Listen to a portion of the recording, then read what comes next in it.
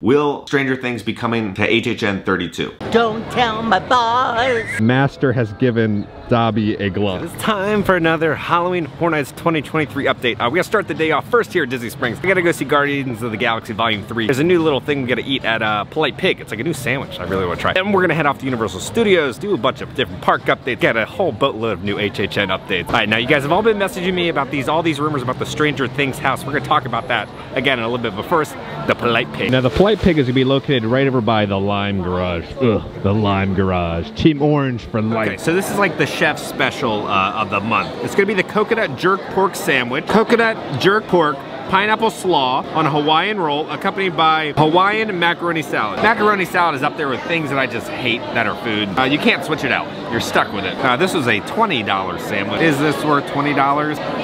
Oh, wow. I didn't think it was gonna be amazing. It was amazing. That is some of the best pork I've ever had in my entire life. It is worth $20 for a sandwich. Even the potato salad was good. The pork is so good, you don't even wanna put barbecue sauce on it. You don't wanna cover up the flavors of the tenderness in that pork. Amazing. 10 out of 10 on this pork sandwich. It's a must. It's a limited time offering, so come here to Polite Pig. Try this. I promise you will not be disappointed. Good day, everyone. They have all the Guardians of the Galaxy Volume 3 posters up. I will see you guys afterwards with my review. We finished the movie. We're at Universal right now, wow, that was an emotional roller coaster. It was a rough watch. Rocket's backstory, pretty depressing. The CGI is so good that you truly care and feel as if Rocket is real, right? And the acting is so good with Bradley Cooper's voice. And it's a gut-wrenching story of Rocket's backstory. The movie's not perfect. The song choices just felt very in your face and didn't blend very well like how the first two films were. I think I'm gonna give the movie like a 7.5. The villain was great. You truly despise him so much. That actor, when I was at Comic-Con, I was like in the bathroom and I was like, oh hey, I just saw you today at the panel, good job. So like we went to the bathroom together, which is kind of strange. Sorry, that's a little offshoot. But 7.5 on the film. It's not perfect, but it's a decent watch and one of the best Marvel films in a while. Marvel's struggling. I don't know what the future holds, but it's not looking bright. So we're at Universal Studios now, and for all the HHN updates and all the theme park updates, they've added some new promotional cars here. At the movie theater here. So as you know, Fast and Furious X is coming out May 19th. They have a Dodge Charger Hellcat here. There's so much horsepower in this vehicle right here. But I don't think these are screen used. These just might be promotional cars that they just travel around with. Every Fast and Furious film, they always have, you know, Fast and Furious cars pop up within the Universal Studios. So you got little license plate, Fast X. Over here we have Dom's Charger. License plate says Fast X on it. You can see the NOS canister in there. Oh, these cars are beautiful. The one car I'm really excited to see in the film, they're gonna have the new DeLorean. Yeah, we popped into the City Walk store before we headed to Universal Studios. Bowser, King of the Koopas, $30. Simple gray shirt. We get another new shirt here, Mushroom Kingdom. Here we come, Super Mario Bros. Movie, $30. Now the movie just passed $1.1 billion at the box office. $25, they have another Mario shirt. Our Big Adventure begins now. Over here, then they have a Luigi one, $25. You just got Luigi'd. Okay. So we showed off the new Pride merch in the last video, but it looks like 100% of the profits from the Love's Universal merchandise will be donated to local organizations including Zebra Youth for their efforts to support and engage the local LGBTQ+ community. Looks like they have a bunch of brand new Big Pink Donut merchandise that says donut. $33 for the shirt. Then over here for $22 they have a big pink kind of little mini purse, little coin purse, donut. Then for $45 they have a mini little wallet. The Simpsons gang kind of looks like sprinkles. And then for $65, not a lounge fly, but it's kind of like a lounge fly size. Kind of the Simpsons with a little strap, but they look like sprinkles. Then for $55 they have a new fuzzy little sweater. I love donuts. For $30 they have this amazing big pink donut bucket hat. It is reversible, so if you don't want to see the donut, it gets to be turned into a pink bucket hat. For $18 they have some big pink scrunchies, and for $17 they have some new big pink donut socks. For $11 they have big pink donut magnets for your fridge. All right, well before we head into Universal Studios, we'll start with our first little Halloween Horror Nights update. We're gonna do updates throughout the entire video. So the first one is, I found out about this information a couple of months ago, but I was kind of keeping it secret. Didn't want it to really leak because it's really cool. But I guess somehow team members found out. The house on the speculation map, it kind of has a dragon on it, right? So people kind of wondering, what does the dragon mean? From what I was told is that it's gonna have ties to the original, right, dueling dragon. It used to be at Islands of Adventure. It's apparently gonna connect with that story and gonna be an original house. Let's head into Universal now. Sitting on the vehicle. Don't tell my boss. No one's supposed to sit on the taxi but me. So you spend a lot of time listening to music when you're driving people around. Oh, yes, yes. What is your go-to dance move? I think it's spin around. I like a good spin around. You know, I call it the 360 because, you know, it's something you have to do whenever you're driving in the taxi. A twister. You like doing the twister. The twister. There you go. Yeah, Pulling it back to Universal. That sounds good to me. Over at Mel's Diner, as of yesterday, they have a brand new kind of a dance party. I just love that Universal's going so hard with character performers. That is what Disney has been lacking on, because the character performers keep everything fresh. You never know what you're going to see or run into, and that was one of my favorite things about Disney, right? That's why I love Disneyland so much, because it's so heavy on the performers. Over at Islands, they have like the citizens pretty much of Islands of Adventure, and that's what we used to have at Hollywood Studios, you know, with like citizens of Hollywood. But Universal realized that people love that stuff, and they're investing into all the performers here at Universal Studios. So I'm excited to see this new little show. Do you guys have any trash? You got trash? No? Trash? Anybody? You sure? That thing look kind of dirty. No trash, anyone?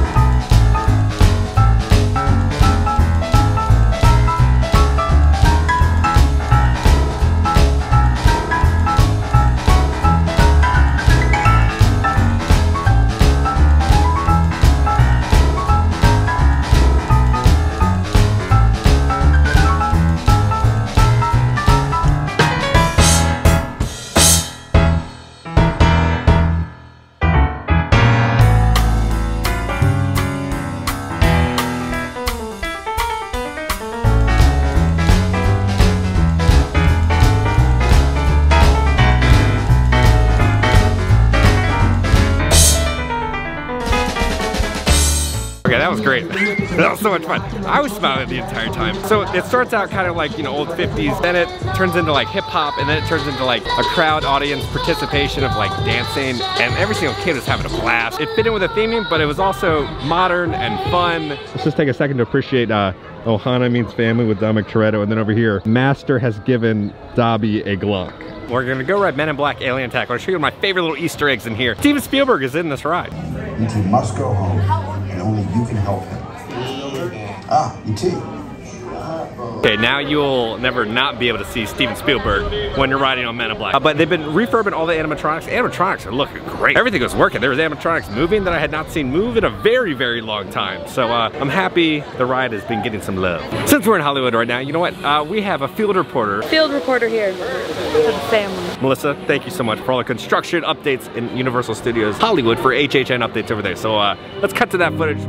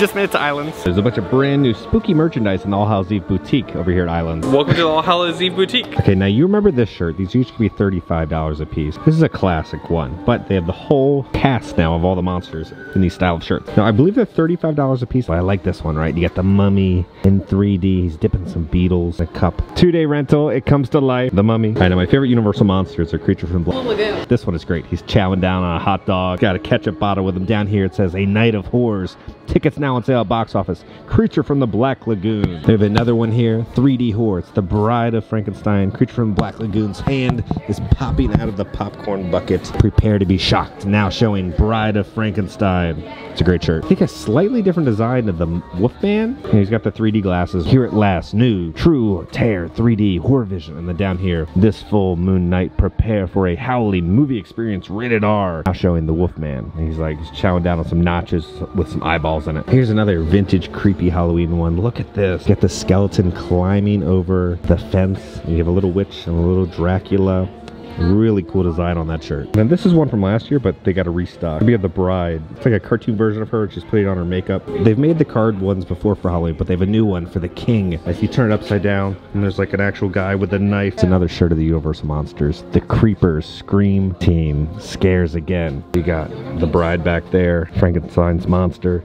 The Wolfman, the Mummy, and then Creature, he's like flying. He's got like ooze on him. Also in this terrifying issue, the Count. So I love that old vintage like comic book cover. Black hoodie right here. It says brewing something wicked, and you have this like jack-o'-lantern coffee cup, but this really cool design is on the back. It says only the dead need sleep, and like a zombie mummy hand. The coffee spilling out with the eyeball. And there's another shirt here. It says Halloween is eternal. It's like an angel looking over this house. One more shirt. It's like a bright blue shirt, kind of like what the Bride and like her friend who's dressed like a vampire, it looks like, chilling out on the beach. Right, so our next little bit of a HHN update. It's about John Murdy. If you don't know who John Murdy is, he's like the head guy in charge of HHN Hollywood. So they finally announced he's gonna be coming to the Midsummer Convention in California. I'll be going to that this year to cover it all for you guys for that HHN panel. But so they finally announced that he's gonna be doing a panel there, and then he also tweeted this out. He said, a crap ton of Good Guy dolls arrived today. They were supposed to be shipped to our offsite facility, but ended up arriving at the theme park. Would have loved to have been there when they received the order. Imagine their horror when they opened the boxes. So it sounds like they got huge shipments of the Good Guy dolls, right, for the Chucky haunted house that's gonna be at Universal Orlando and also Universal Hollywood for an HHN house. Right here in this spot at Universal.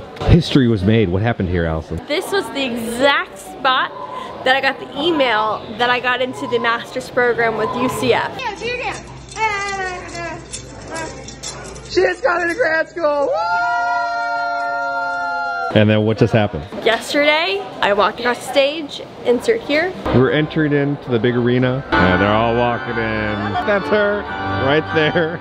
Let's hope. Oh yeah, there she is. Allison Sydney Logan.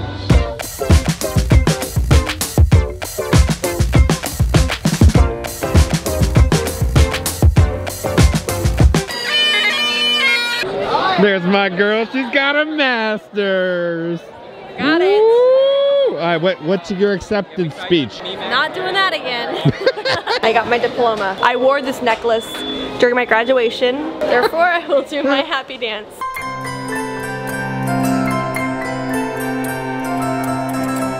Okay, we also got an update about being a scare actor. So now it's kind of open to the public now. Before it was just team members, now you guys, anybody, you can apply. Universal Orlando Resort is accepting submissions for the following opportunities for Halloween Horror Nights: characters, stilt walkers, and puppeteers. Submissions to be turned in by May 31st, 2023. Okay, we're gonna head off to City Walk, we're gonna go have dinner, and then we've got more little updates coming. We're here at Cowfish. Sushi, burgers, and bar. We have this fish tank in here. It's a sushi burger, and you have some little fish. And when you're going up the stairwell, I love this artwork. My favorite is honestly the Elvis here. And you have a gator. They put some little Universal Easter eggs in here. They have Peter Jackson's King Kong T-Rex, and then King Kong right there. We got the Ruby Panther. It's gonna be Deep Eddy Ruby Vodka, simple syrup, lime juice, pink lemonade, and raspberry.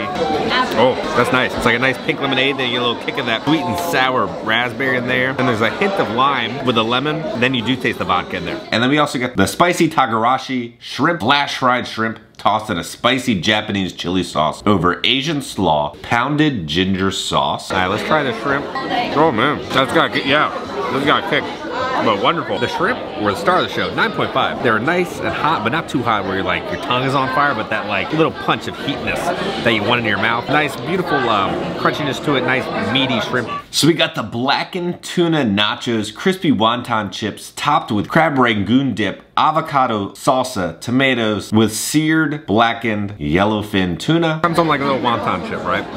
The nachos were great as always. We're gonna do like an 8.5 on the nachos. I got the Texas Longhorn burger. It's gonna have cheddar cheese, onion strings, jalapeno bacon with a tangy barbecue sauce, lettuce, tomato on a brioche bun with a side of French fries. They always got big hefty burgers here. Oh, the jalapeno bacon. Solid burger. The star of the show, right, was the jalapeno bacon. Nice, spicy little bit of zest to that bacon. I do like an 8 out of 10 on the burger. Always a great time here. Service is always great. You get an annual pass holder discount with your meal. The bathroom signs here always make me chuckle. Okay guys, we're back at the office. Before we talk about the Stranger Things rumor, we're gonna talk about this right now. So let's play a little clip that Universal released on their Twitter page.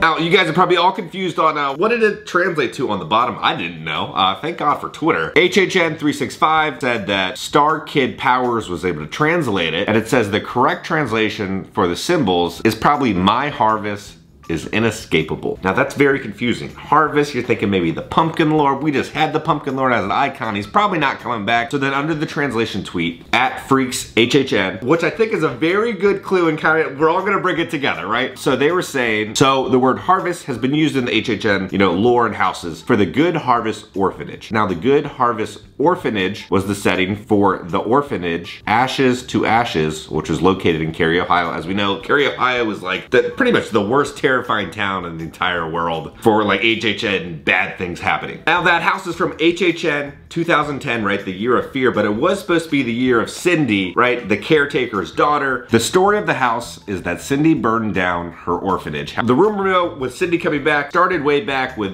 Universal kind of released that same cryptic symbols with this saying, right? "Welcome to my new playground." Now, we were all thinking Cindy was gonna be the HHN icon for this year, or is gonna be the caretaker. This is kind of giving us more hope with like more clues, right? With Harvest, the Harvest Orphanage. Then we connected to the orphanage house from 2010, which was Cindy's house, right? So she was a scrapped icon that year. Fear was the icon in 2010. I think this could be like her year. I think that's what we're hoping for. But then that rumor kind of doesn't mix with that last cryptic video they released, because that just kind of connects to Jack. And there's also another kind of HHN icon kind of connects you. There's another rumor mill. We'll be talking about that connection probably in an upcoming video. But right now, I still think the Cindy could be the HHN icon of this year, which I'm pretty excited about. In other news, Spooky Empire just tweeted out, "The women of Halloween Horror Nights join us for a panel May 19th at 6 p.m. Be sure to get there early. Last year was standing room only." So Spooky Empire is a kind of a horror convention that happens in Orlando a couple times a year. There's gonna be an HHN panel. And then in other spooky news, the tickets just went on sale for SeaWorld Hollow Scream. They're on sale right now for $37. All right, so now let's talk about the big rumor, right? Will Stranger Things be coming to HHN 32? I'm still saying no. I have heard some things where it might be coming, but it just doesn't line up with the time frame of everything and what's kind of happened. So I know people are really wanting this to happen. There's a lot of rumors saying that it is gonna happen. Last year there was the rumor of kind of the Stranger Things house happening. Now from what I was hearing last year was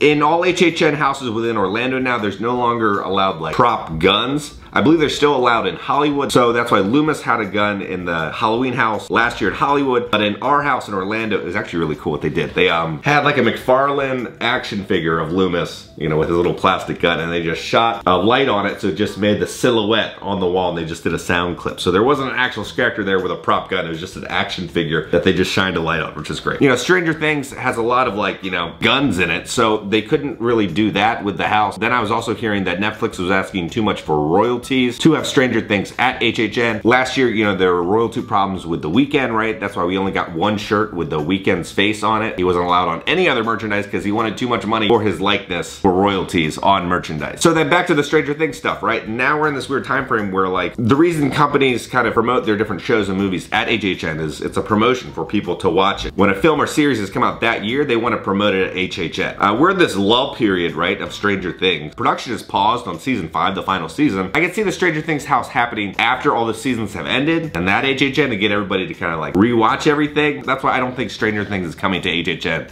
this year. Again, we still only have one official announcement, that's the Chucky house. We should be getting an announcement probably in the next week or two of a big, you know, IP coming to HHN 32. But again, we only got one officially announced, so everything else, you know, it's all rumors and speculation. We're all just trying to figure it out together. But that, you know, that's the fun of it, right? So guys, if you enjoyed this video, make sure to hit that like button. And if you have not already, hit the subscribe button, join the family. I love the family. Because I'm gonna keep you up to date on all things Halloween Horror Nights and Universal Studios around the country. I love you all, and I'll see y'all very soon.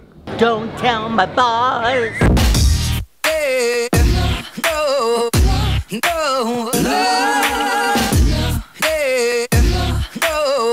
Now, Chewy really wanted a big HHN update for today.